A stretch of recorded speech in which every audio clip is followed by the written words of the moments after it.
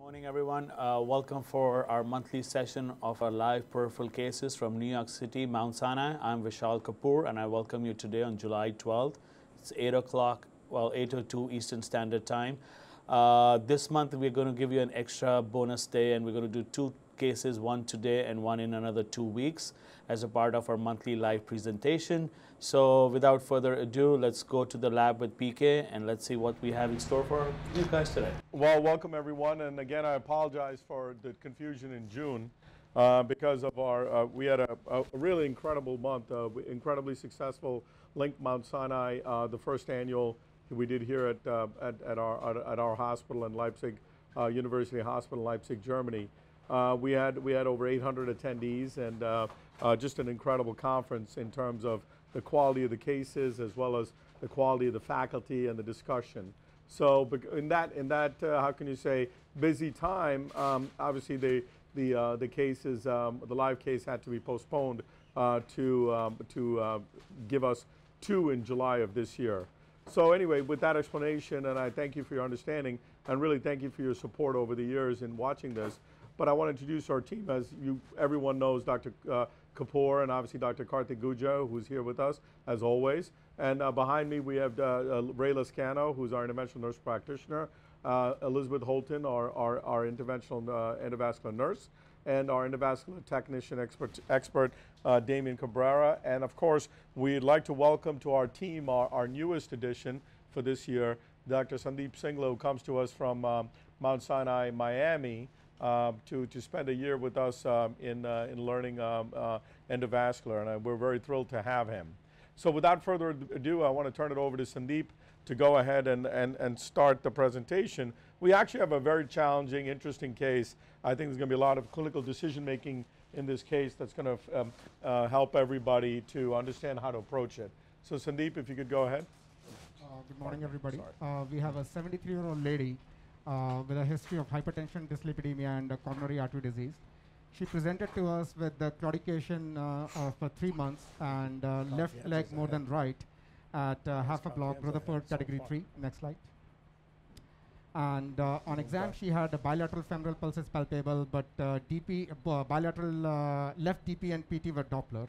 Her ABIs on the right were 0.89 and the left ABI was 0.76. Her pertinent labs, hemoglobin was 12.9. Platelets were good, 327, INR of 1.1, and creatinine of 0.9. So we had some pictures done a couple of days ago, and this is a runoff on the left leg. As you can see, there is a total occlusion starting in the mid segment, and it reconstitutes right where it exits the Hunter's canal, and then there is a disease in the popliteal segment. We have some more DSA pictures. Next. So this is just to show an inflow. So angle was good, no issues. Next slide. And in the popliteal segment, this is a DSA shot. As you can see, it's a very diseased in P1 and P2 segment. Next. So there is a good 3-vessel outflow without significant stenosis, mild irregularities, but nothing tight. Next slide. And further down, it continues as a 3-vessel. Next. We tried foot shots, because of the slow flow, we could not get a good feeling of foot. We will try to get better pictures as we do the case. So the strategy we have is, we already have a right groin access with a 7 French 45 centimeter pinnacle sheath up and over. The first thing is the lesion crossing. So the pertinent questions will be the wire choice and what kind of support catheter. Second is, it's a 3-vessel runoff and a long occlusion with a history of 3 months. Do we need a distal protection, and what kind of distal protection? Liz, blood pressure. Third would be atherectomy, if and what kind of atherectomy. And finally, there are always a choice of a balloon angioplasty versus first generation atenolol stents. But in current scenario, you want to choose between a drug-coated balloon versus Zilver PTX, we have Supera available, and the newer could be atherectomy plus DCB. So these are all the questions which are up for discussion. Thank you. Okay, so as you can see here, so we can go to the angiogram. So what we've done is you saw the runoff, we've gotten up and over, and we've gotten our directional catheter, which I think is essential to get to this level. and then I'm going to turn it over. I think the challenges that were nicely pointed out by Sandeep were that how are you going to cross this lesion? What is your strategy, your logic, and then if you do what are the challenges you expect while crossing this lesion, and then how are you going to deal with it? So I'm going to turn that over to you, Vishal. What do you think are some of the problems that you're going to face? You saw the reconstitution zone, you saw the occlusion zone. Obviously, proximally, Dr. Gujja and I just took a little picture to show you how we crossed. We had to use a glide wire and a steerable catheter. As you can see, it wasn't very difficult, but you have a very proximal tight lesion as well, which also poses another problem in terms of how you're going to treat the ostium of the SFA as well. So Vishal, I mean, first and foremost, obviously the proximal was easy to cross. How do you deal with a lesion like this, and what are your strategies normally? Yeah, I think this is a very complex lesion. It's almost the entire SFA, including, like you rightly pointed out, the ostium. The biggest issue will be crossing. It's a heavily calcified segment. I'm sure you're going to do a dry fluoro to show to the audience as well, but it looks like a very calcified segment. The only thing good here is probably is a little bit of beak, and the collateral is not coming right from the SFA. So my strategy usually is, yeah, you can see that. So my strategy usually is the catheter wire technique. In this case, I'm not a big fan of crossing devices. You can definitely try it if you're comfortable with one or the other. But I usually go with a catheter and a stiff wire, especially an 035 wire system in here, and try to grow antegrade. But again, the biggest challenge, which I mean, it's not necessary, but you would want to try to keep it intraluminal, because if you have to enter, because of the disease segment in the P1, P2, you might have to enter all the way down into the P2 popliteal segment. So worst case scenario, we can go pedal axis and work from there. But I think you're right, like you rightly said, it's a very challenging and calcified lesion, and it could give you a lot of trouble crossing over and coming down. So Karthik, what would you do? I would do whatever Vishal said is what I would do too. It's the same thing. I think we'll try from above. I think it's decently calcified. I think it's I would say it's moderate calcification. I wouldn't say severe per se, but I think we should be able to reasonably cross through from above. The challenge will be how to manage this. I think that's the biggest challenge. Correct. What kind of strategy are we going to use? Atherectomy. The good thing is he has 3-vessel runoff. That gives us a benefit here. We might, if you want to stent it, then I think the stent patency is higher because of its outflow. But the question is again, DCB or DCB and leave it and see, give her a chance to see if we can take care of it. I think PK already has a strategy here. Yeah, so I mean, I think there's two things that I want to just comment on that I see just looking at the angiography. I think first and foremost, I think that the wire loop technique may not be the right technique here, because I think those of you at home have to look at both the reconstitution zone. So if you can see here by just looking at the reconstitution zone, you can see that the reconstitution zone is heavily diseased. So you can see here, if you look at the glow tape, the true, I mean, quote unquote, angiographically healthiest segment is probably around 15. So if you go with the wire loop technique, it's very unlikely you're going to be able to get through around 10 or 9 or 8 or 7. So therefore, you really want to try to stay in intraluminal or as small a dissection plane as possible. So this is one of the rare instances that I would generally go with a Viance catheter, other than for demonstrational purposes. Normally, I'm a no-nonsense kind of person. I would just go with a wire loop, bang it through, keep my dissection plate as close to the reconstitution zone as possible, re-enter, and then do my work. But here, I think you have a challenge. Second, what we didn't show you, because of course we want to keep certain things a surprise, is that surprisingly the runoff vessels have changed within a day. So here's your, I mean, I don't know whether it's because of underfilling or what. We actually have a better camera in this room. You can see here the reconstitution zone. You can see the profunda fills very robustly. You can see that diffuse SFA that Vishal talked about. And then you can see the reconstitution here. Again, you can see very, very diffusely diseased segment all the way up to say around 5. And then you can see when you go down below knee, surprisingly, you don't really see that robust runoff vessel that we saw earlier. You can see the 3-vessel here, but then when you get down into the foot, you don't really see it very well. So maybe, like Sandeep said, it's underfilling or not, I have no idea, but it really seems to be really much more of of a single vessel that gets down there, possibly all the way down. So you do want to minimize embolization. So we're going to just try with the Viance and go down with the Viance catheter here. So when you use the Viance catheter, it's important to use a directional catheter as well as a stiff wire. Dr. Gujja has put in the Confianza Pro here for us into this catheter, and then we will try to see whether we can poke through. And if not, we're going to have to do something else. It's going somewhere. We don't know where it's going.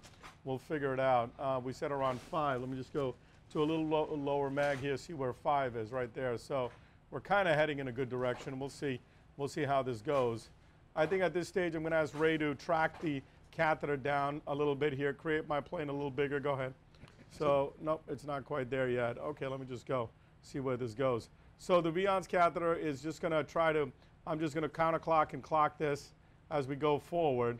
I don't like the way that's going there, but we'll see. Karthik, can you show them your hands the way you technically use it by holding the three-way system? So this is so Dr. Gujja is, or whoever really can hold the wire in place, not allowing the wire to come forward.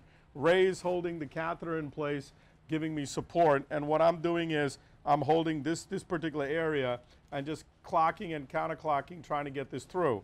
So what you want to do is you want to have space between the Viance catheter here, the end of the Viance catheter, and the actual support catheter.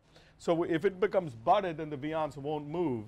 So what I do is I hold my left hand like this and just spin and push. And when I hear that clicking noise, I go to the opposite direction.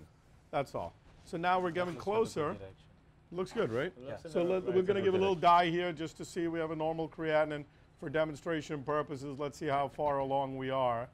And you can see here, you can't see anything. That's another story. So let's do a DSA shot here, guys. So we're going to do a DSA picture to show you whether we're heading close. Again, it's important to see the direction of this particular catheter and where it's going, because if the catheter is not heading in the right direction, then you can always use your directional catheter to change. And you can see right there, you see you're kind of heading in the right direction there. So I'm just going to keep going. I mean, right now Ray's having trouble pushing this one through.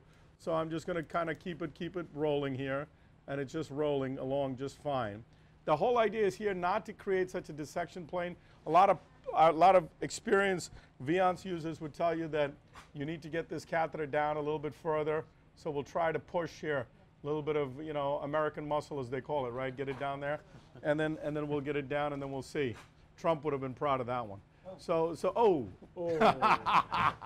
a little joke, come on, a little levity, right? So let's go DSA again. Don't move you're in pain, honey? Don't move your leg. She needs to pee. Okay, that's important. There you can see we're heading in the right direction, right in that spot. So we're going to keep pushing forward. So that support catheter is very important, Vishal, because if we don't quite get there, then we need to change our direction very, very quickly. Now I'm going to stop there again. And remember, these are baby steps that we want to do. So we just want to keep on pushing the catheter forward. Does she have to go to the restroom? Yeah. Okay. Well, can we go? Can you hold on 1 second, honey? Let me just get this wire through. Give me a little roadmap again. So Vishal, I think the most important thing is it has to. Some people do this with. I think we should Foley the live cases. Go ahead.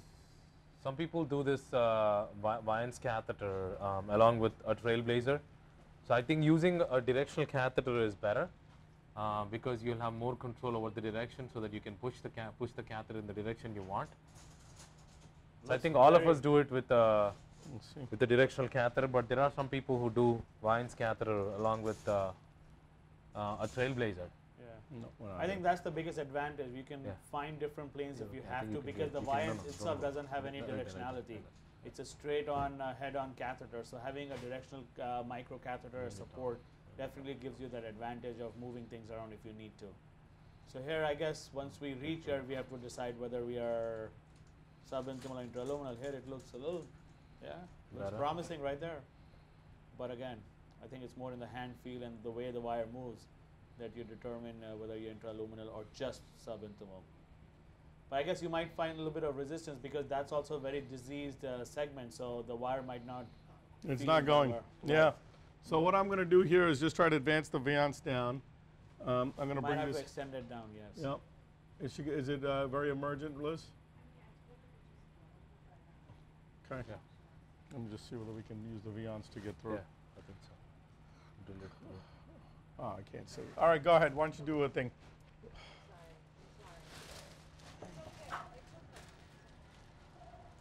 So again, this is one of the problems that obviously with the Viance, and this is kind of what we talked about as a disease segment.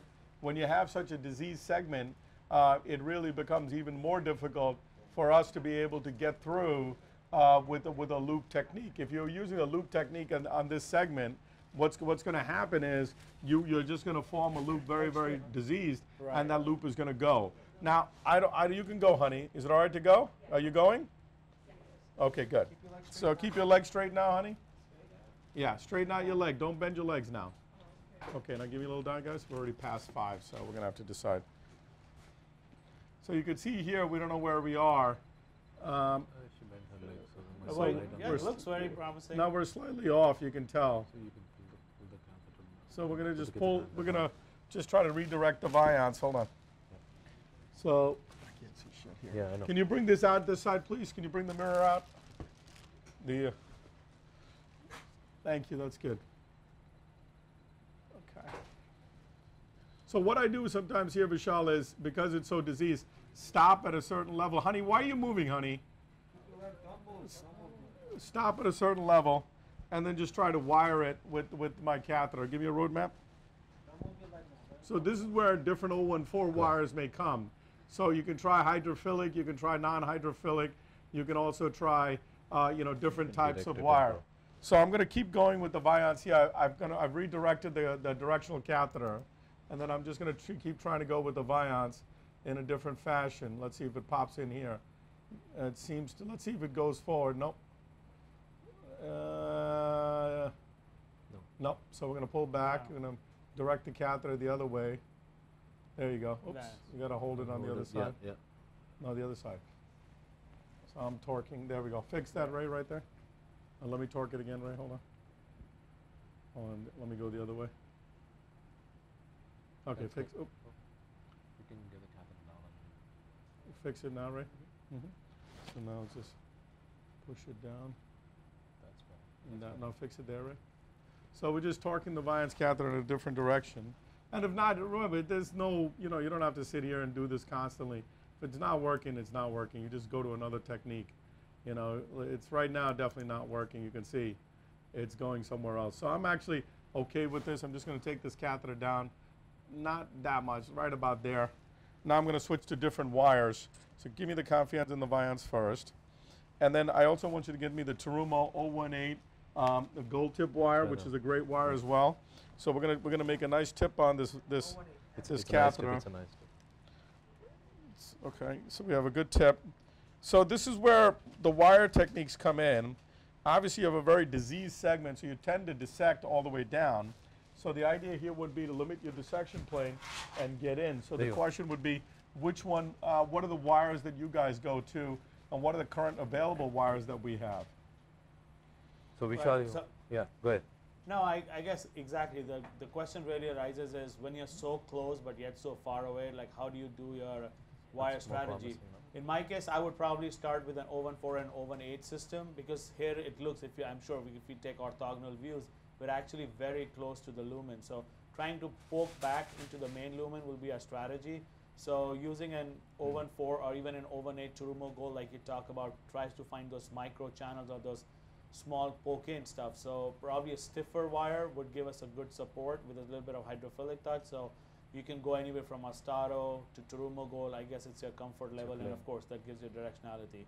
But that would be my strategy. Worst case, if we have to, we can go up with stiffer wires, and last case scenario, you can use a re-entry device. But in this case, because you have so much disease proximity, it will be hard to find it. But I think that will be the strategy what PK is doing right now, is start with those 014, 018 systems and try to find your way back into it. And we are very close to it, looks like. So hopefully it should be easier more than tough. Yeah, this is definitely not easier than tough. We'll see. I have full confidence in you, PK. We can do it. See, here it looks like I'm in. Right. But I guess That another could be view the would plane probably give you a little bit better idea of how far or... the wire movement here might not give us a better idea of where the wire is, Right. because we created a plane with the Viance. Correct. Viance is an 035 kind of a system. So you created a plane with it, so now you've created a certain plane. Give me the Terumo wire now. So hydrophilic wires are probably better at this point. Yes. Wow, it's very smooth.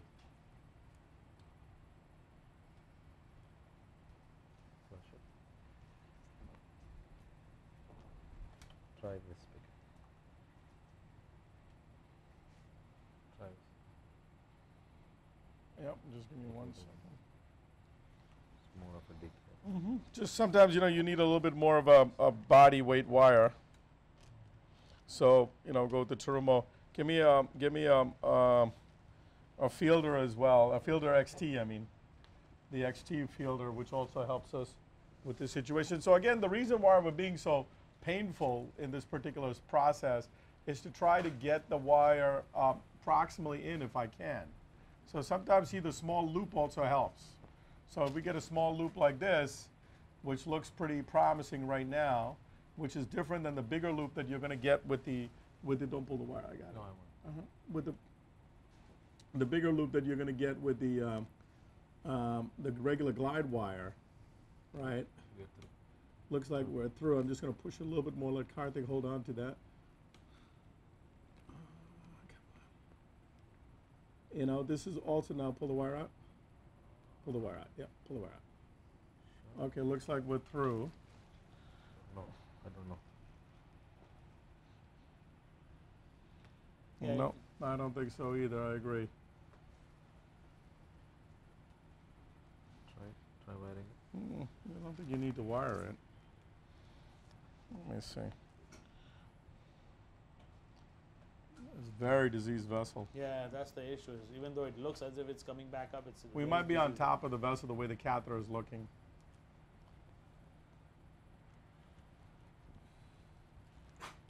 You know, but you know, the other perspective also is to say to yourself, you know, I'm going to have to stent all the way up to this spot. You know, we're not through. So Yeah, what difference right, does it make? You know. That's it. That's it. No, that's No, going it's the next other to side vessel. of the plane, but that should work. Little die. No, Through. Yeah, Through. there it is. we're You're through. Yeah, no, Yeah. we're through. So, Nice. So Ray, hold us. one second. One second. Go ahead. Go ahead. Let's see if it goes. Yeah, you're in. The wire behaves as. That's your re-entry point right there. 1 second, PK. The loop's getting huge. Yeah, no, it's in the vessel. It's in the vessel. It's in the vessel. So, BK, why don't you take another Yeah, catheter? give me another catheter here. Careful. Give me a. Take a trailblazer. Please. Give me a little die, guys. You can straighten that wire I'm just out not and certain whether we're in the vessel yet. You can pull the wire back and try to straighten it out. Yeah, I don't think we're in the vessel, guys. See? It's not in the vessel. Yeah, Karthik, pull the wire back. Give me a green Yeah. torque, please. We're not in the vessel. You can put this. It's okay. So sometimes taking an 014 balloon, Vishal, creating a little bit of plane might be able to re-enter it better. No, we're not in the vessel. I told you. We're not in the vessel. Yeah, go into No. collateral. We're not in the vessel. That's collateral, no? No, we're not in the vessel. Oh, try it. Try where it is. Now give me die. Go into the collateral. It's not. We're not. Yeah, in the the vessel. loop should have straightened out if it No, was we're in the not in the vessel. vessel. No, We're not in the vessel. it went No, you're into not. collateral. That's what I'm saying. We're not in the vessel. You're not No. in the vessel, but No, you're not in the vessel. You're right. We're right by the vessel. so it went into No. the direction of the. No. No, we're not in the vessel. We're going to have to try to re-enter here. Do we have the Pioneer catheter yet or no? Give me No. the DSA.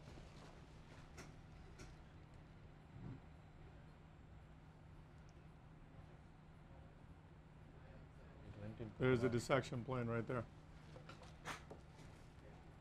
All right, give me the outback catheter now. No, just going right in there. It went into one of the collaterals. We can try to see. If Now I'm in. DSA. Inject. Don't open the outback. Because the wire went into one of the collaterals, right, Vishal? Exactly. The popliteal collateral. We are definitely close No, somewhere. we're not in. No, we're still out. We're in the vein. We're definitely in the vein. Yeah, the way it felt, it popped into something like a vessel, but Yeah. No, it's the vein again. That's definitely the vein. yeah, see the way it's crossing the vessel all the way. Yeah. Okay, there we go. There it is. Little dyno. Don't move, honey.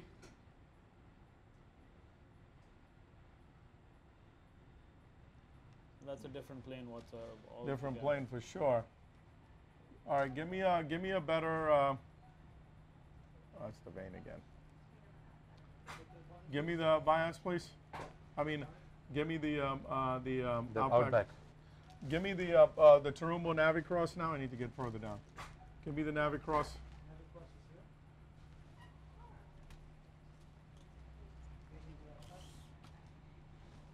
Unlock it. Unlock it.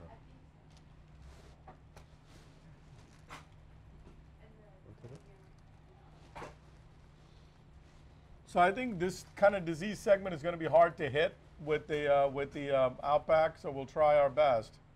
You know, yeah, we're completely off. Yeah. All right. So give me the Navicross here.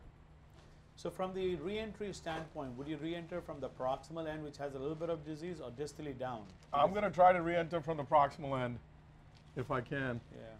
I guess the biggest question for the audience would be, we always have to give due credit to the collateral. That's right. Because you have the collateral coming at the P2 segment, so you don't want to compromise the collateral, because then we'll turn a clotting into an acute limb.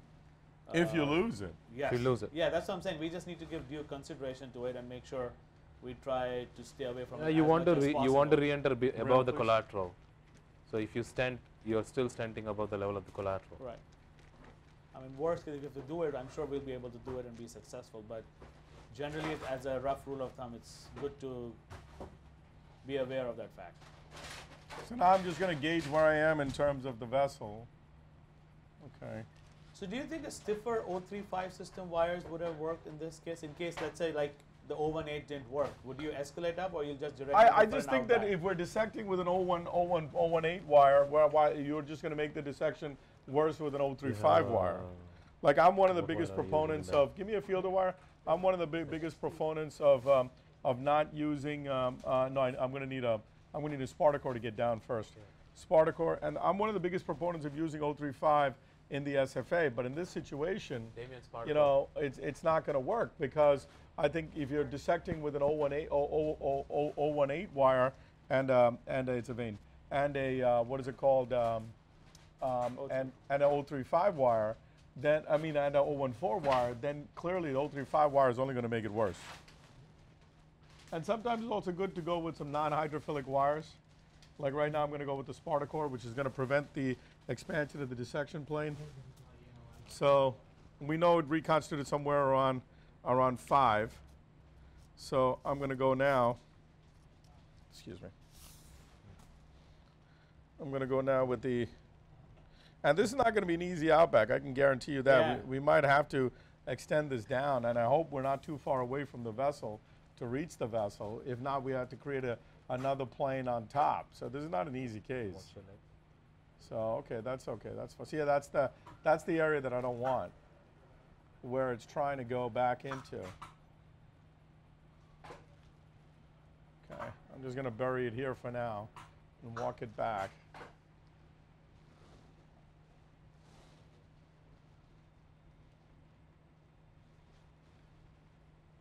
So the Outback, as we all know, is a re-entry catheter, very useful in these kind of cases. So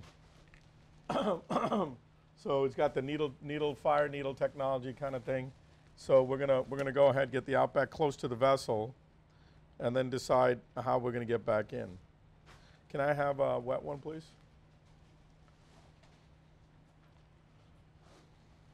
Thank you. So here it comes to you. Yep, we have it. I'm gonna pull it. So we're going to now take this down. Okay. Hold it. Yeah. Okay. Show me above. Just around 5 we know is where the vessel is. Okay, we're right around 5. Yep. I'm going to go down a little bit further for sure. I'm just torquing it. Okay. Now we're going to go to different views here. I don't like doing the L and the T, so we're just going to We know that. kind of just enjoy a picture. Inject. That me and Karthik know very well. He does not like the LNT. So we're right on top of it, supposedly, right? Yes. So what I'm just going to do here is just torque it the other way. I'm just going to just fire the needle and then get a hydrophilic wire, please, for me. One second. All right, you can take it out. Yeah. Give it. So we just fired the needle where we think it is, and we're going to make a little curve with the fielder. I think it's impossible. I know the LNT is what they'd suggest. To me, if you can use angiographic clues, so be it. So let us see. The whole idea again is to take a little time and not to try to advance this wire this outback further down. You might end up, like I said, closing this vessel proximally because of the diffuse nature of the disease. So, you know, and plus the movement of the wire will tell you where you are. I can't tell you whether we're really close or not. Feels to me like we are, so that's a little bit too far out. So I'm just going to pull the needle back a little bit and then try. It doesn't look like we're there. So let's withdraw this back here. Let's go to another view. Now you'll see, now is going to be a good example. You're going to see how far away we are. I think we're very far away. See how the catheter is looking kind of funky? So we're not as far away as I thought. Yeah. I'm going to try to make it more of a T. But again, this may actually bounce out. No, that's better. Well, let's see.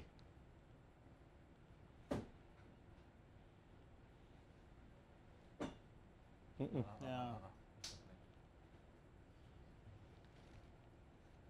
want to make it this way?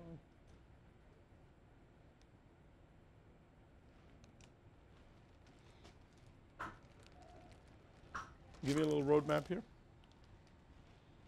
Inject. This is the advantage of the no contrast, guys. This is the advantage of our what is it called? No contrast of our Pioneer, where you don't have to keep doing this, giving contrast. The Pioneer obviously gives you the ability to just go ahead and fire this based on where you think you are. See how it's not moving now? Let me pull it a little more proximal. No, it doesn't look like I'm there. No, No, I fell into that little plane. You see that? Give me a little die. This could be. Nah, I'm off. Ready? Looks off. You injected? Good. You might be in and out of the vessel too. Nope, you're in and then possibly out. So let me try something here. Let me try to torque in this area here. Nope. No, I'm definitely not in the vessel. I'm close though.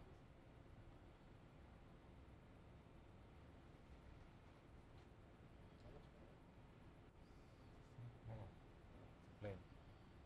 Oh, plane. Okay, hold on, stay right here. Let me just withdraw this back a little bit. Outside. Nope. Nope. Okay, that's not it.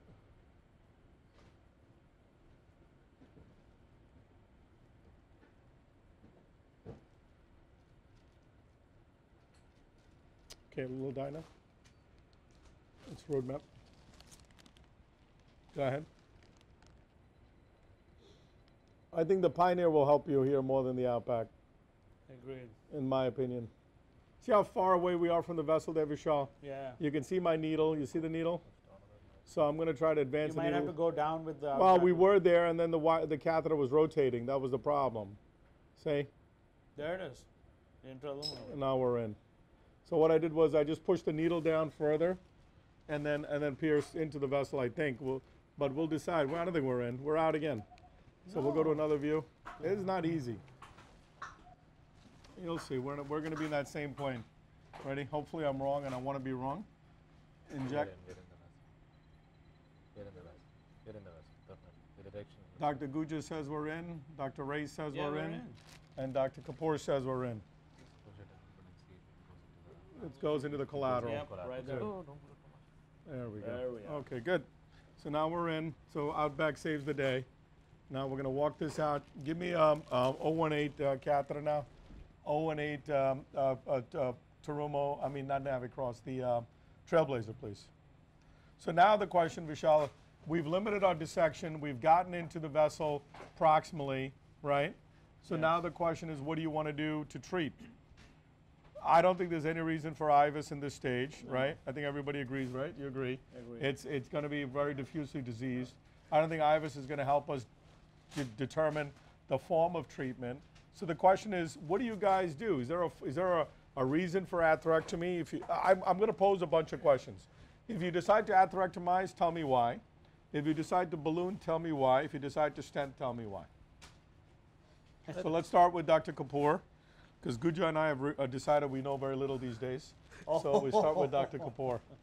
We send it to the all-known. All-known Dr. Kapur. Exactly. So Dr. Kapur, The almighty Dr. the almighty, Kapur. can you let us know?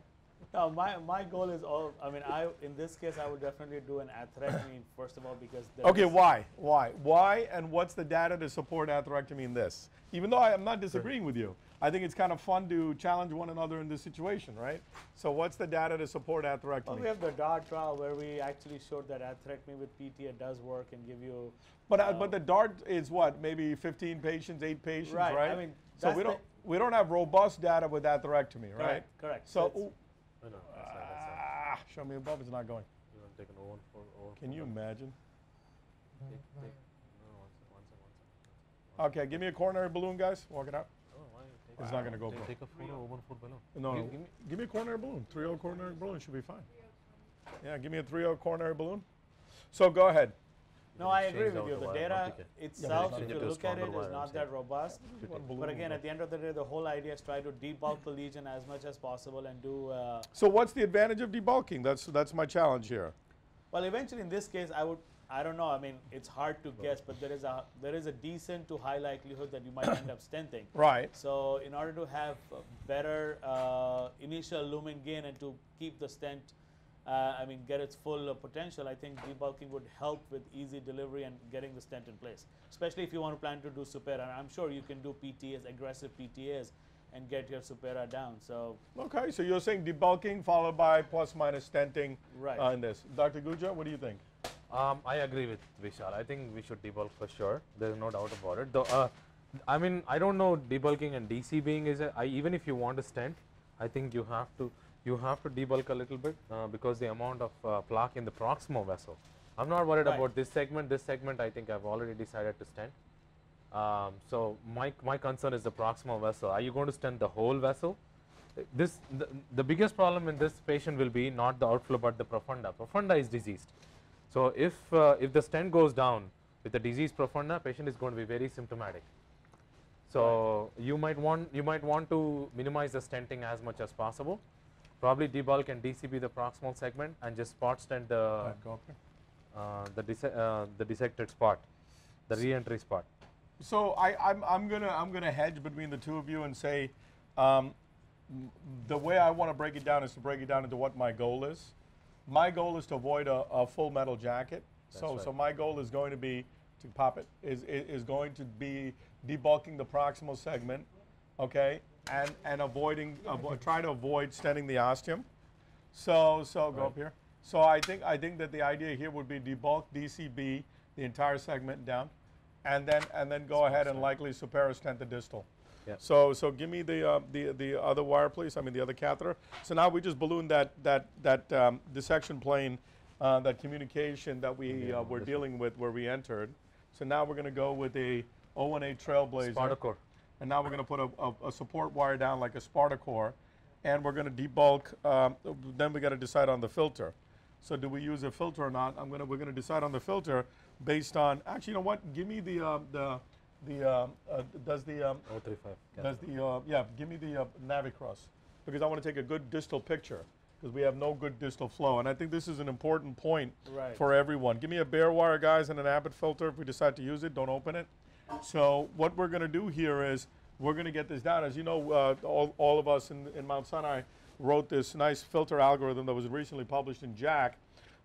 And that particular algorithm talked about when we would use this particular one. And long lesions, clearly with compromised runoff, is a reason to use a distal protection device. So we believe our own data, then we should go ahead and do that. So what we're going to do is take this down. And now we're going to go ahead and take some pictures below knee. Give me DSA and low mag, please. And let's make get an idea of where we are.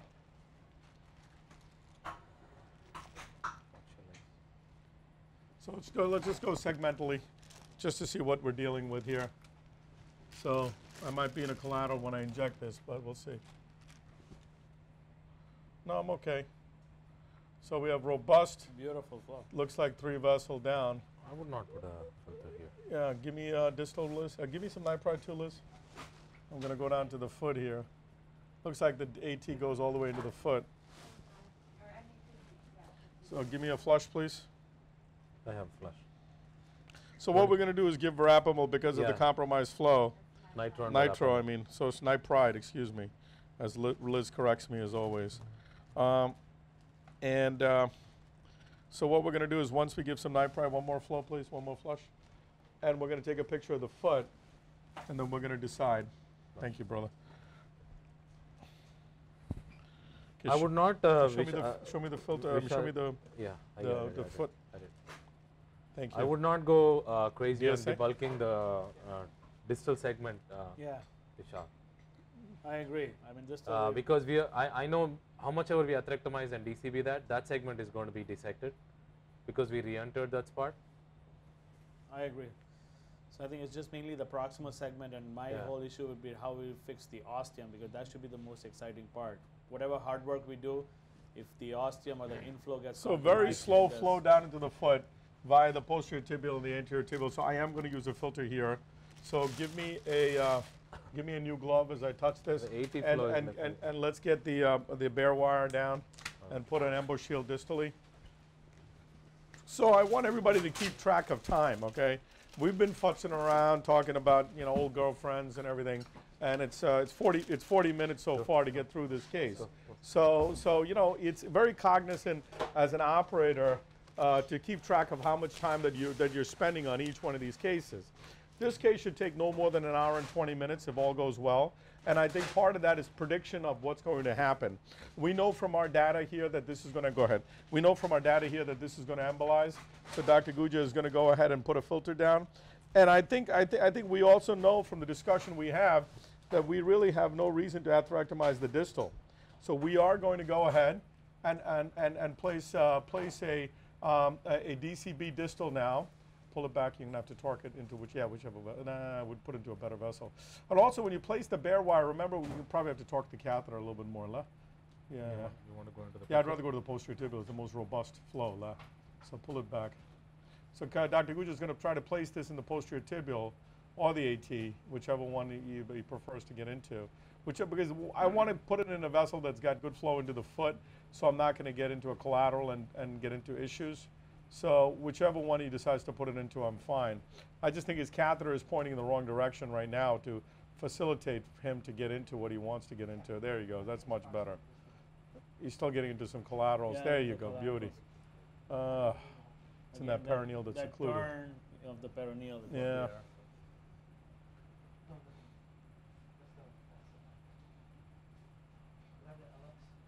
So I think just to finish my point, I think what we're going to do here is we're just going to go ahead and do a DCB of the distal, atherectomy of the proximal SFA, Supera of the distal, and then be done with it.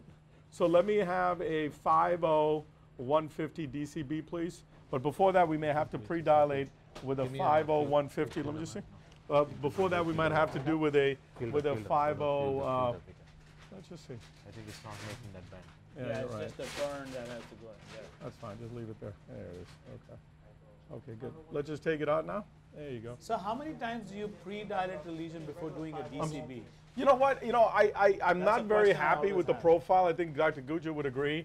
Both the Lutonix and the Medtronic DCB is not very good in terms of profile to cross these lesions on an 014 wire, right? I know the Lutonix is coming out wonderfully with an 018, Lutonix DCB, which is going to help us, and I don't think Medtronic is far behind.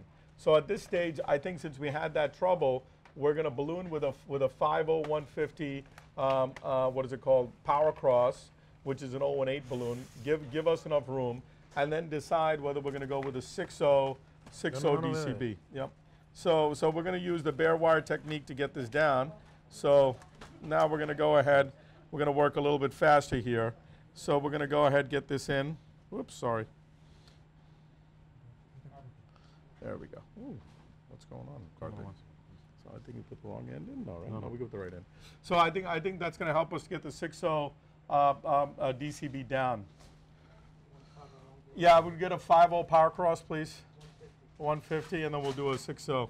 And also, we have to decide which segment we want a DCB up to, right? Right. And also If what you're size. DCBing, I would DCB the whole segment. What size Supera you want to do? You know. Can you show me a little die, please, as I get down to around 20? Yeah, put it around 20. Mag up, please.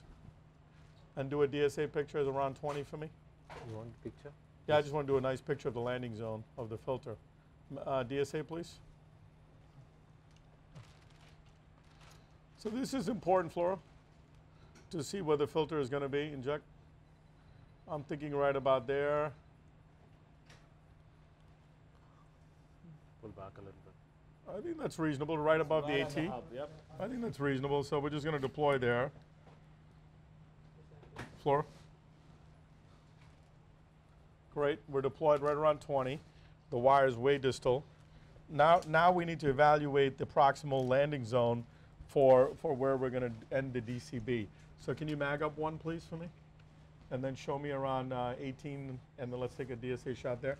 Flora, see where we're going to end up. Okay, now give me DSA, please. So now we're going to decide how far we're going to treat. Obviously, this whole vessel is diseased, so how far are we going to treat? So DSA, please, Sinai, and inject. Sinai. So this picture right now is made for how far we're going to treat. So we know the whole thing is disease, right? We know. So I think we should treat around maybe 15. Yeah, Agreed, everyone? Yep. So now we made a decision. We're going to treat from 15 on, and we know we're probably going to treat up to the ostium.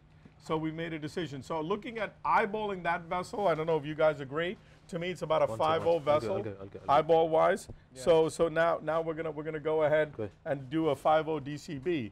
If we can get away without a stent, I mean, I think that's fine. But as Dr. Gujja said, with the level of dissection, Flora, I don't think we're going to be able to get away without a stent. So you can see the Abbott filter is so phenomenal that it's able to hold its own as we're going down with the DCB, as we're going down with the balloon. So now to avoid geographic miss, yep, there's a regular balloon. I know we're going to be making room for the DCB. Go up.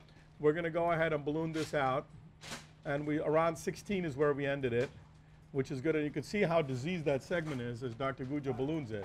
You can see that's the area right there that likely is going to need a Supera, but we'll see. But we'll first DCB the whole thing, and then we'll decide.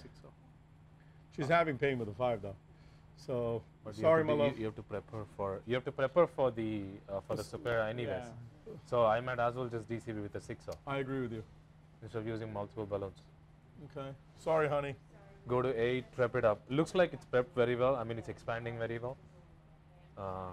Calcification is just moderate, so it's not that bad. So would you use a 5-0 or a 5-5 Supera in this case? We'd use 5-5. Well, 5-0 or 5-5. I got to admit, down. I think Dr. Gujja probably has more experience than you and me in deploying these Superas. So I think that a 5-0 is probably going to be reasonable here, but we'll decide. So we're just it's an SFA, Vishal. Everybody says after you DCB, the vessel remodels. Right. So you want to use a larger Supera possible, 6. You want to go down a little? You're over. You want to.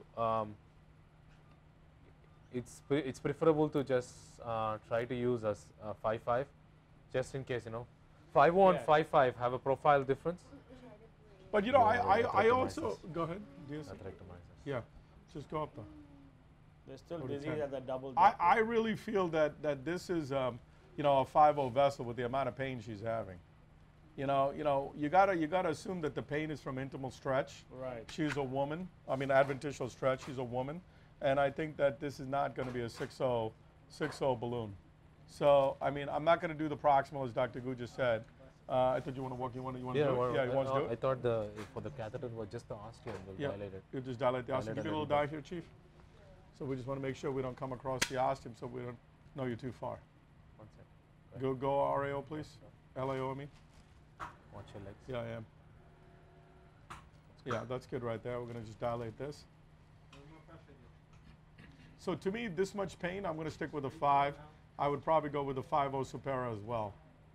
You can see how tight this is. But even for 5.0, you have to use a 5.5 balloon. No, 5.0 is 5.0. 5.0 is 5.0. That's what you have to understand, that when you use a 5.5 Supera, you need to use a 6.0. But if you use a 5.0, Supera, the prep with a 5.0 balloon is usually enough. I'm in agreement with Dr. Gujja that, I tend to be a little bit more aggressive, but in this lady who's having this much pain, I think it's probably better for us to err on the side of caution. It's in coronary, right? Yeah, please start. So now we're going to show the distal wire. That's the best part about this filter. You don't have to fluoro or anything or check because it's independent of the wire. Okay, so now we're going to go ahead and do one DSA picture here. Go ahead. And there you go, I got it. I'll just hold it. I think we have to move that porta potty here. No, you don't. So there's your flow right now. I think it's a 5.0. So give us a 5.0 DCB, please. 5.0 150 Lutonix. So here's our Lutonix DCB. So would you plan to do an atherectomy first and then DCB the whole segment, or are you going to? I am definitely going to do atherectomy proximally. Distally, myself and Dr. Gujja have decided not to do atherectomy. So we're going to do DCB of the distal, then atherectomy, DCB of the proximal, and then be done with the case. DCB stent of the distal. So right now we're just going to do this with a DCB, and then we'll go ahead and do atherectomy proximally, DCB the entire thing. I guess we could have done atherectomy right now, but we just felt like we want to be a little bit more confusing to everybody. So just for the sake of time. Well, we had the DCB open, and so we'll just go ahead with the Lutonix DCB here. I agree. It was out in the sun, and you don't want to hang on. Another 5.0 150, please. But first, I want the atherectomy device. So remember, it's important not to have geographic miss, right? So see how easy the DCB is traveling now? Yes. So now I'm going to go a little bit further with the DCB. Okay. Okay. So we're going to have to put a timer up, and we know she's going to have pain.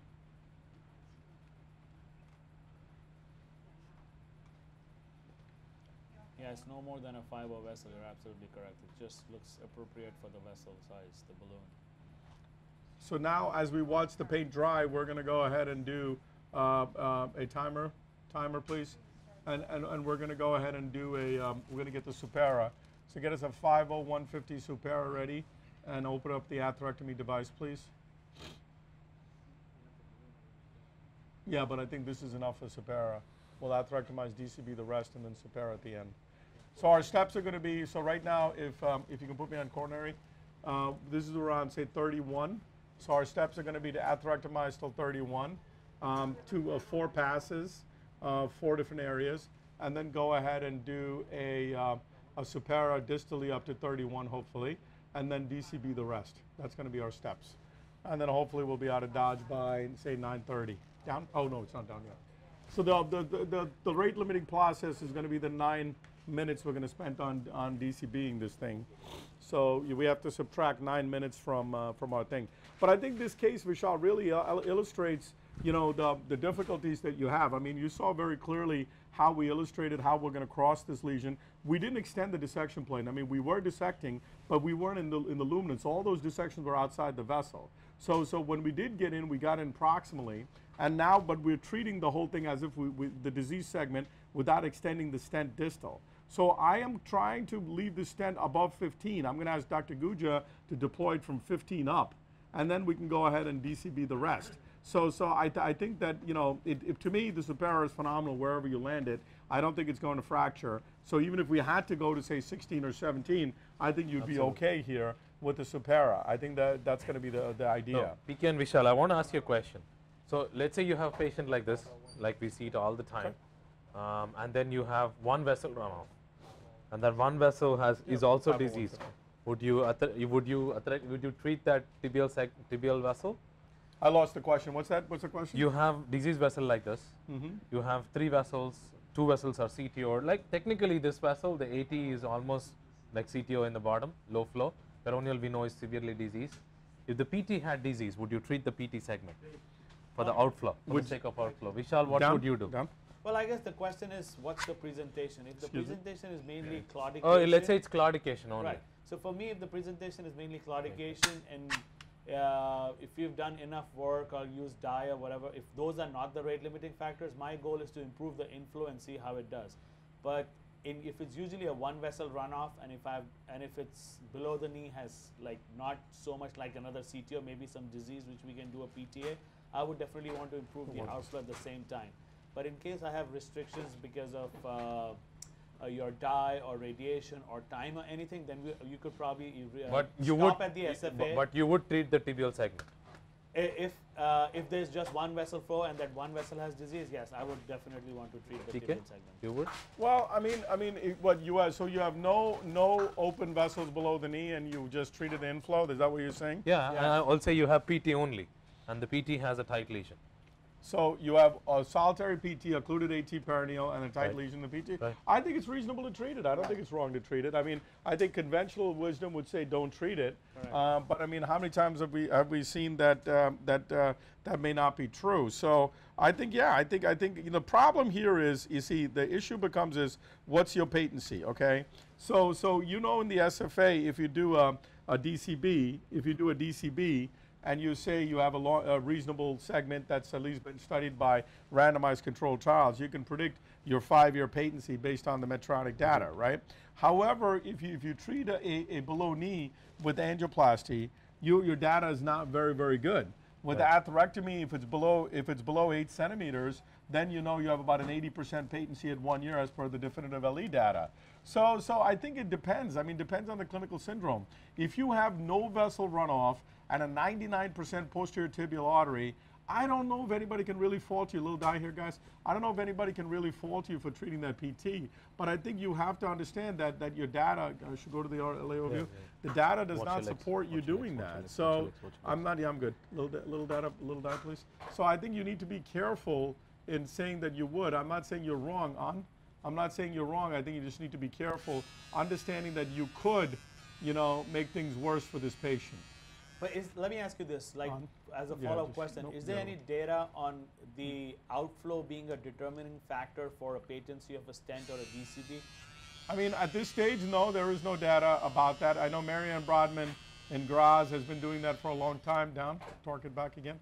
So you can see here that this catheter is rotating like crazy. As we know, our data again has shown that this is one of the problems with this atherectomy catheter, that it rotates. Rotated back to the same point, thank you, on. And I think you have to be very, very careful. We said we'd go up to 30, so I'm going to stop short off. So I'm going to come back up and do one more cut on the other end. I'm not going to come all the way to the ostium. So but then you can also argue, well, Prakash, there's no data to do what you're doing right now.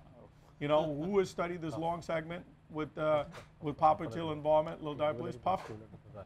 So nobody studied this either. So on. Go. That's fine.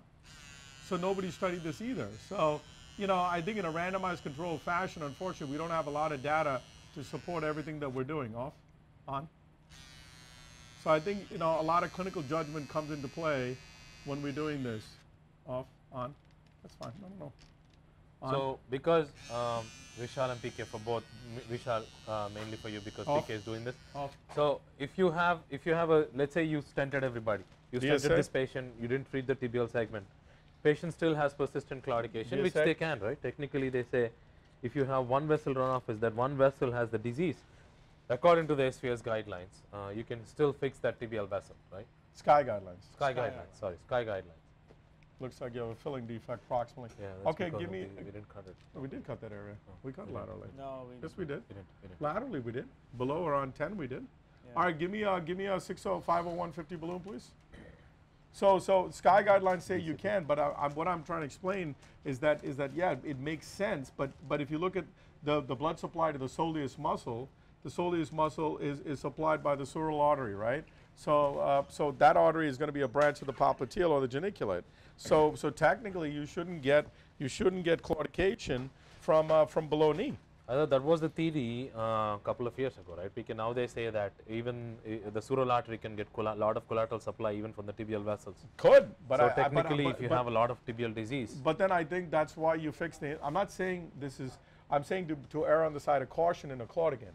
I'm saying that you could fix your tibial, your SFA, see how the patient does. Right. If the patient is having persistent claudication, then you could say, okay, I've done the best I can with my inflow. I do have a easily amenable lesion from the outflow perspective.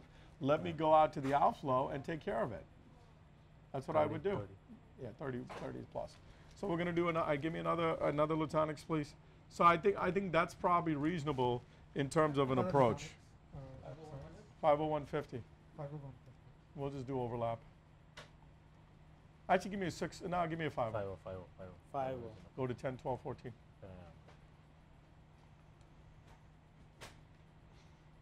So okay, now start the timer, guys.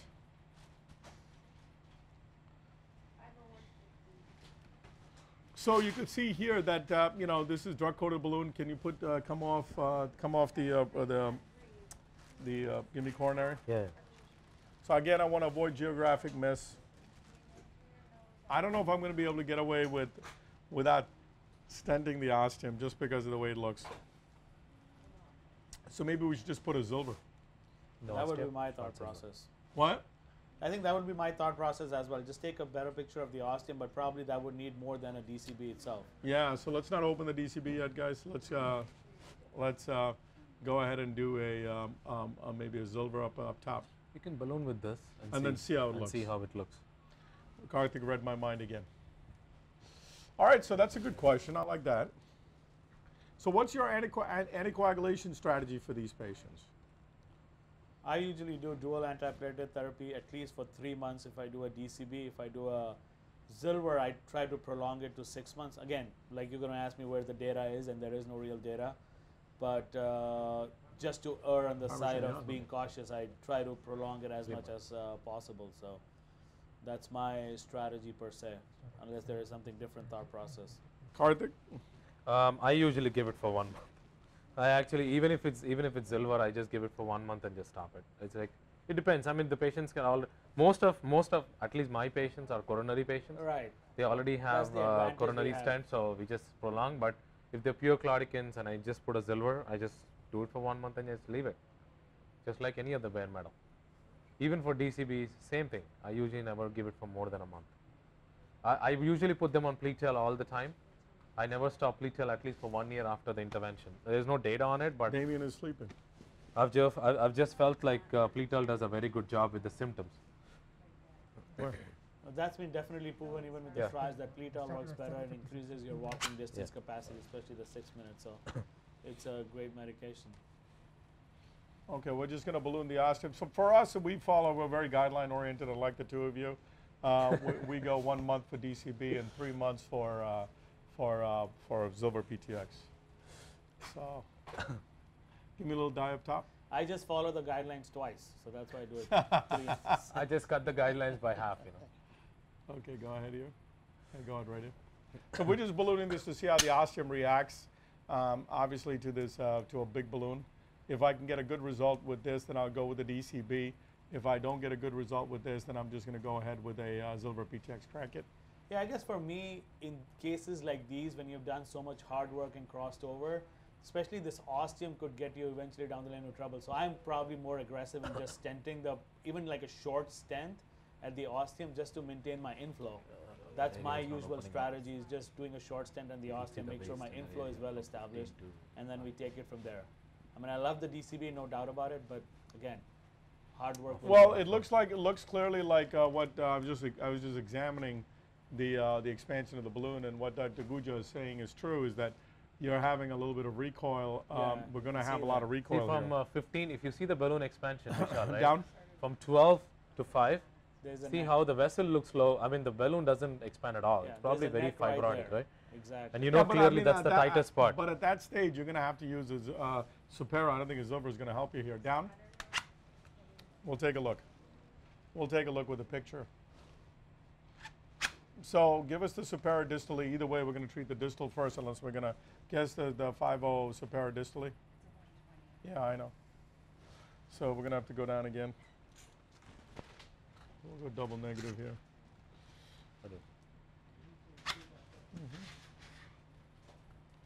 Okay, walk this out, guys. Yeah. So remember, when you do multiple inflations of all these DCBs, be careful when you pull them out over and over and forward, because they tend to accordion. So just be careful. I think it's just good practice to go double negative a couple of times before you do it. Give me a DSA now, guys. So we're on Angiomax. I'm not so worried about my ACT. I really don't think that's a thrombus. So we'll see how we are here.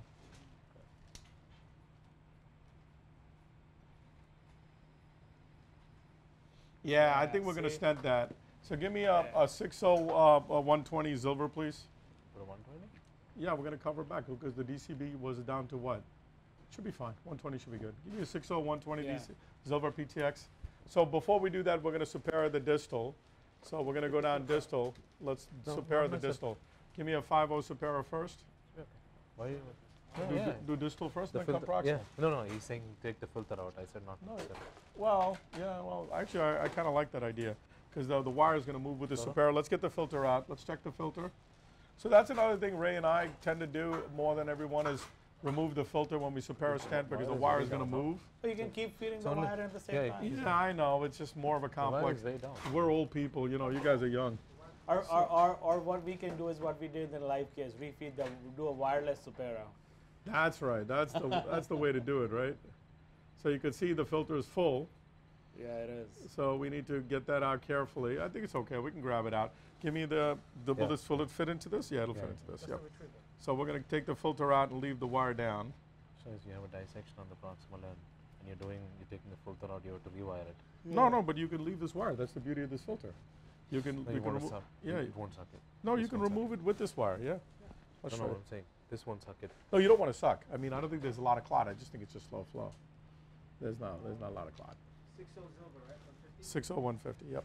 And then we're gonna go ahead. So what are you using to retrieve the filter? Put me on coronary, please. Just a retrieval device. The emboshield retrieval device.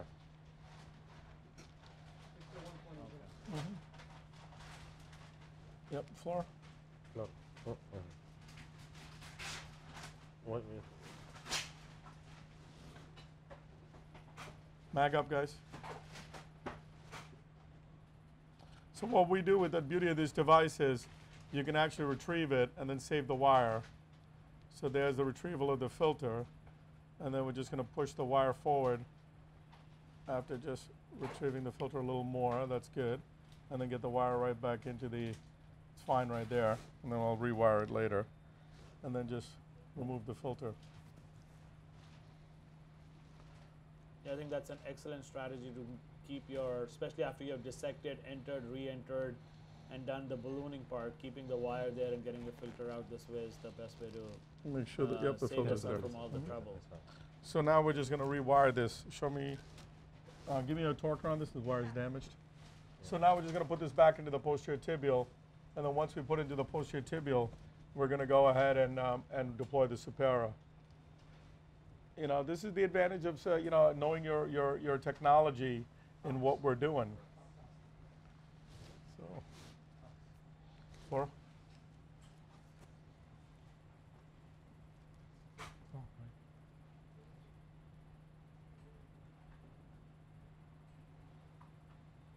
Leave it as where it is. Yeah, I think I'll just leave it there. Leave it where it is. It's okay. It's okay. We'll just keep feeding. You have enough. You have enough support. There's a bend there, and it's diseased. Yeah, there. So it takes the bend and then takes it back. All right, we'll leave it there. Yeah, it's fine. It's a You loop. can always. But the Supera is going to move. Oh yeah, no. We'll You know what? we'll We can wire it. over the Supera. We can change to another wire. That's a good idea. So give me. No, You you know can't do that. We did that This live, is a didn't 5-0. we? This I is a just- 5-0. Remember? Yeah, you know what? Let's change out this wire. So give me an 035 trail. This one catheter.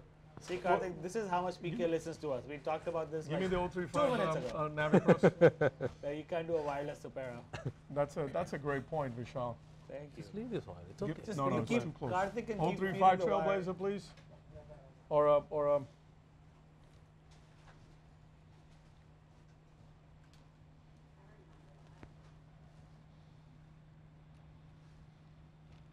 I think live I think when we do live cases, people don't realize how much we keep wibbling on PK's ear all the time. Like, don't do that. So you're forgetting that. You're forgetting this. show me down below, please.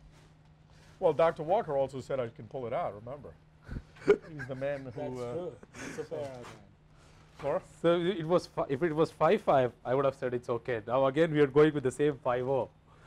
So we'll have the same issue. So Yeah, you can just keep feeding the wire in as they're deploying the Supera. Yeah, but it's too close here, Vishal. Agreed. What bothers me is it's very close here. Yeah, give me a Spartacore. take A that. new Spartacore, please. Give You me want a- to do a quick 3 Yep. cc roadmap? I am just- exactly. Give some nitron verapam. No, I just need roadmap for now. Let's go roadmap, guys. One second. It's good enough, Laura. I think you're already Roadmap. committed. Yes. Yeah, that's good. Okay. Yeah, you're. Beauty. Good. Yeah, that. So this is again just a one step. It takes a little moment, but you know it's going to save you a lot of heartache down the road if your wire doesn't come back or you dissect this disease segment or whatever. You know. Yeah. Don't move, my love.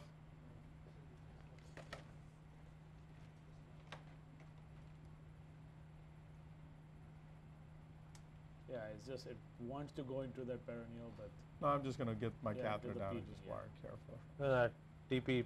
TP trunk bifurcation is angled. yes, So that's what gives us. I think Spartacore doesn't have that hydrophilic. that, nature that to strength. Yeah, nature of crossing it. Give me a torquer on this, guys.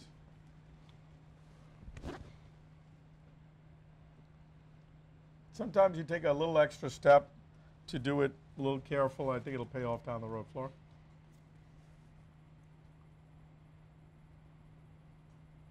There's your extra step. And then Just wire it. Wire it down, I'm make just a going to loop just and push yeah, it down yeah, now. yeah. Just make a loop and just take it down. There Take it goes. Okay. Good. Now we can walk this out safely. Spartaco's in the foot. Off-road map, guys. Give us the Supera now. Good. And we said, great. Watch. So now the Supera is going in.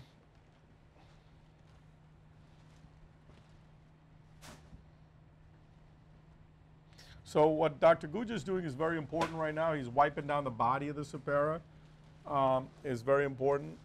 Again, I think so deploying this on an 018 is probably better than an 014, but with this diseased tibial, Yeah. I think it's probably not wise to use I an think when 018. Supera came in, nobody ever realized that wiping the body was actually very important. Actually, wiping the body of Supera is very important, especially if you're deploying in a very calcified segment. This vessel is okay, ahead. but if you're deploying in a very calcified segment, then it's So okay. Karthik's going to go ahead and deploy this. I think that we prepped the vessel well. I think So you we can should see just here. deploy. I would go down a little bit more. Mag up twice, please. So I think important right now to mag up a couple of times. There you go. I think that's perfect. Deploy right there. So you're going to see that now he's going to watch the geometry of the device. And I think, the clinical decision making is very important. We're about an hour into the This case. is good? This is good right there. I like it. We're about an hour into the case. We've got a 5.0 Supera, which should deploy very, very nicely in this vessel that's reasonably well prepared. So you can see here the cells are nice. I think, like you rightly pointed out, the biggest thing for Supera is priming or preparing the vessel well. If you do that, you'll have a great result. with And Supera. the thing is, we took the time to change the wire. Right. We took the time to do all this. And I think if you look at it, Ray, why don't you check on 5 and 4? Okay, and 4? Okay. So I think that, I think here that you could set up in 5, Ray. So I think you could see here that you have beautiful deployment of the Supera. And I think if you take the time, see, like if you had the wire at 20, now, well, somebody's pushing the wire, you're worried about the wire coming back. Now you have nothing to worry about. You just deploy it confidently, knowing that the device is going to perform the way it should perform without an issue. So Dr. Gujja is not worried about the distal wire. He's just deploying this the way it should be deployed without any worry. Now, this is a 120, so we might have to add another Supera there. So we will be stacking appropriately in that area where it's pretty calcified, right? And then now he's going to go ahead and continue his deployment. You could see that, it's a great device when used appropriately. You just have to use it appropriately. Yeah, it's a little stacking there, but yeah, which is good. I think that's the area, remember, that we had to bring back into. Yeah, it's a purposeful stacking, Vishal, I'm doing, because that's the area where we had the most fibrosis, and that's the re-entry spot. Correct. So I'm trying to. You should get, once you stack up and then you come up, you should just get like, it should be like as if you're taking a lead pencil and drawing a lead line on both sides of the stent. That's how it should feel like, the Supera. So it should be dark on the either side of the stent. That tells you you have deployed in an appropriate fashion.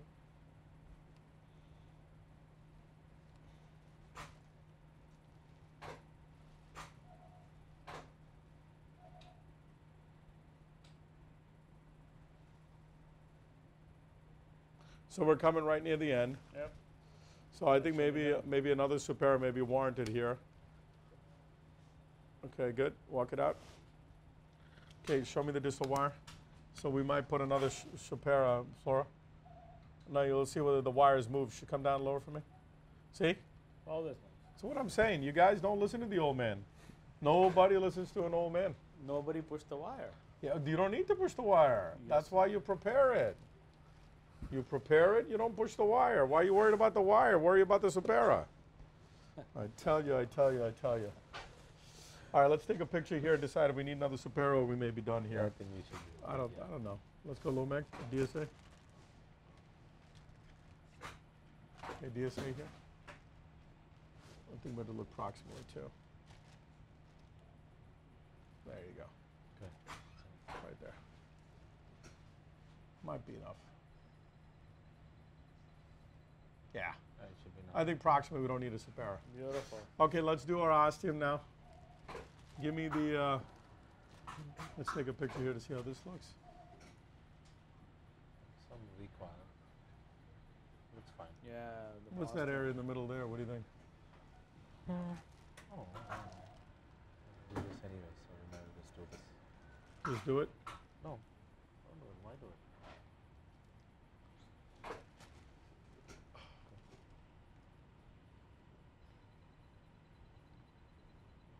I would leave it with Is that a goober? There's a little bit of D. Is that a There's a little bit dissection of or a dissection. goober? Let's hit it here. Let's see this. If this is gone, then you know it's a goober. Nope. So it's not a goober. All right, guys, give me the Zilver PTX 60120. So we're going to stent the Zilver proximally and then just leave the patient after that. Yeah. So, listen, this is combination technology. Watch out for the camera. Combination technology that has. Remember, you DC beat that area where there is a small dissection. Right. So I'm not so worried. Yeah, it should be okay, and it's just a heal. small dissection. It's not flow limiting. I would not go crazy on that. So now let's go. If you start doing it, then everything will look dissected. So. Little die.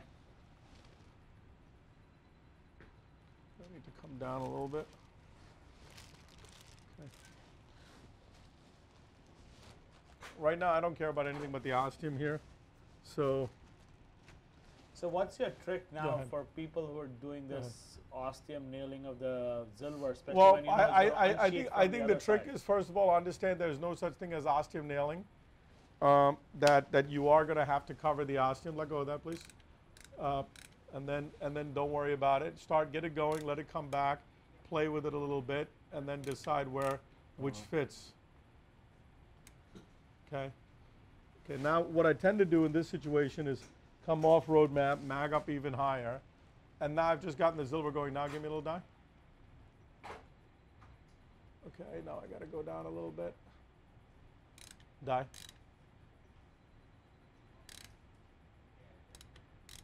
Coming back. Die. That's good, actually. I like that. Remember, it deploys at the dots. Mm-hmm. Die. Back. Remember, you got to cover the ostium, right? Yes, yes, correct. If you don't cover the ostium, what's the use? Die. The best way is to know you covered the ostium is you have one strut going into the profunda, right? Yeah, I mean, the profunda here approximately looks okay, Die. so I don't think it's going to. Watch that dot.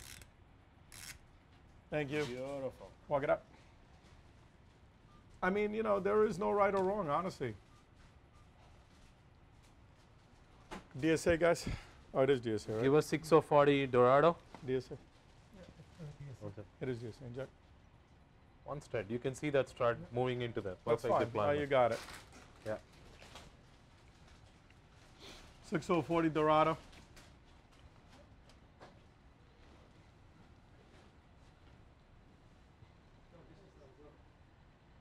Ray, how's the ostium? FFR? Okay. Wow, FFR is 0.7. It's significant. No, FFR is give some nitro and 60 is fine. Give some nitro and 6. Ray, Mike, did you take a nitro shot? Take a nitro shot? Yeah. Got it. Yeah. Well, no, I'll come. They can't do anything. Who? Oh, yeah. Absolutely. But is there, it's okay, no? Yeah, absolutely. Well, at least get the guide up and take a guide shot. Thank you. So we're just going to balloon this, and as we discussed, there was tremendous recoil. Now, you have to fully understand that this Dorado may not make it into the stent. So yeah, let's see. I think that's the biggest thing with the I mean, you Dorado. can see it's biased to one side. The Dorado's a horse. We'll see. See? So now get me, pull this wire out, get a supercore. Pull back the Pull wire the a wire. little No, bit. pull the wire out. Pull the wire out. Yeah. Get a supercore, go in with a supercore. See, there's an old Clint Eastwood thing that Elizabeth taught me when I was a fellow. Man's got to know his limitations. Can I have Supercore, guys? So I think it's important that we have to know what have it. Supera's limitations is as well. And definitely Supera's limitation is clearly this. Liz, didn't you say that to me? That's what you did say, right? You're a big Clint Eastwood fan, huh, Liz? Big Clint Eastwood fan? Liz, before you say anything, you know, there are about 10,000 people watching. I wish. Okay, go. There you go. Wait. Let the stiff portion. There you go. Okay. Wait. Good. Go up, guys. Want to go down? That was good. Start here. Then we'll go down. We'll balloon this first. Liz is going to have some pain. Go. Vishal, do you feel or do I feel like PK is getting off? He's doing things reverse way today. It's okay. It happens with time. 10, and 12, 14. with time. I love that. Okay, 10, 12, 14, 16, 20. No, you have to give him credit. He was Down. up till 3 o'clock in the morning answering my text messages. So. Down. All right, now that's open for sure. As best we're going to get. So we're going to go down here and hit this one as well. It's not bad. He answers your text messages. Go ahead. Well, no, that's not. The better part is he had signal at his home. You know how it is. You know, the funny thing is that Vishal actually worked late yesterday for the first time in his career. Ouch! Yeah. Thank you. All right, we're done. We're done.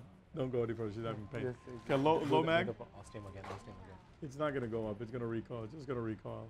Just go up a little bit harder. You'll be fine. That's good.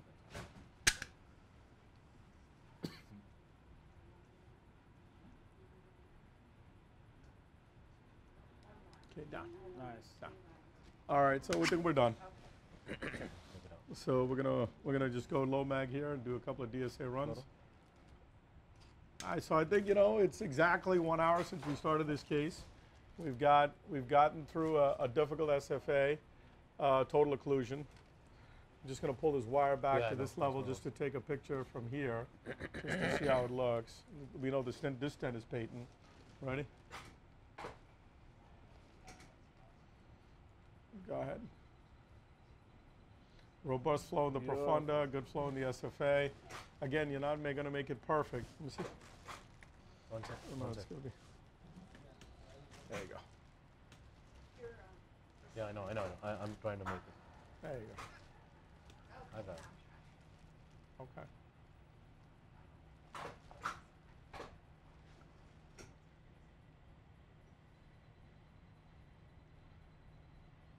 People could argue, why do you leave it? You have something there, something moving, looks like a dissection plane.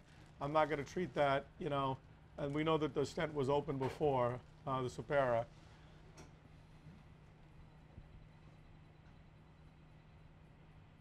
The only perfect way you're going to get a perfect result is to stent the whole segment. When you DCB it and atherectomize and DCB things, it's definitely not going to look the way it looks as if it's a stented segment.